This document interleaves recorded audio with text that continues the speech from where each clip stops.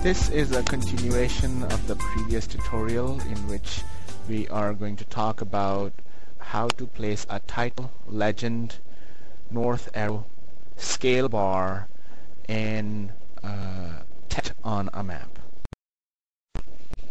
So in order to insert a title of this map, go to Insert, click Title, and type the title.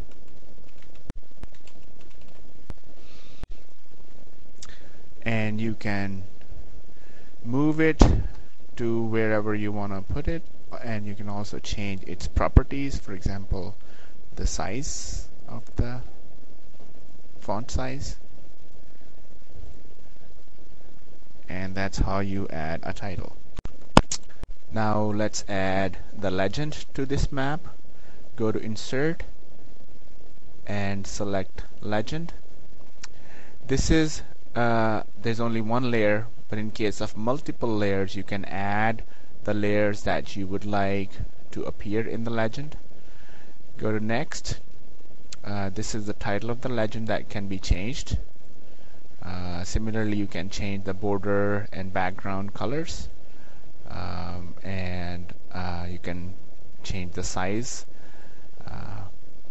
and then just click Finish. You will see the legend appear as a rectangular box that can be moved.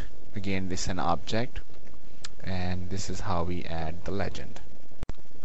Notice how the text and numbers in the legend appear just like they appear in the table of contents, which can be changed. For example, the heading of the legend can be changed to "You're admitted," and it will change accordingly in the legend. Similarly, the numbers are as decimal places, as floating point numbers. So I can change this by clicking it and changing it to before 1796 and removing the zeros, and notice how it changes. Then I can change the second one from 1996 to 1821, and notice how it changes. In a similar manner, I can change all the other numbers. So go ahead and add a north arrow and scale bar using the same mechanism from Insert menu. When you add the scale bar, you will see that the units are decimal degrees. These can be changed to any other units by double clicking it and changing. For example, in this case I will change it to miles, and notice how the numbers as well as the scale changes. I can resize it to make it look more reasonable in terms of the numbers. We'll do one last thing to complete this map by adding text. There are two types of text. A dynamic text, which is more of something that will change every time. For example, if I put the current date, this is a dynamic text, and every time you reopen the map, it will change according to what the date, the current date is.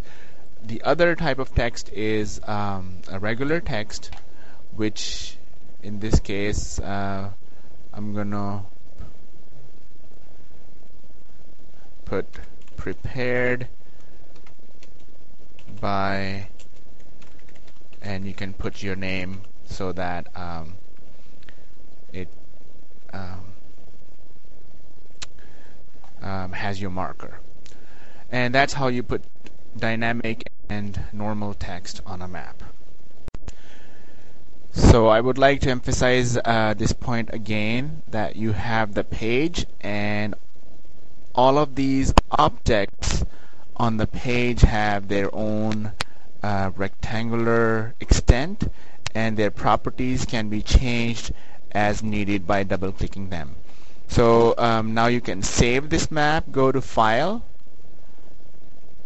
Save, and notice it's an untitled map. You can go to the file where you want to save it. So in my case, I would like to save it in the lab 1 folder, and let's call it date admission map.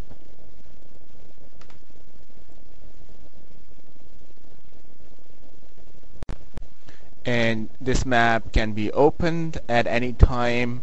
It will appear just like this, and you can change anything if you need to in this file. Now in order to create a printable map, we'll go to File and select Export Map. There are several options here that can be used.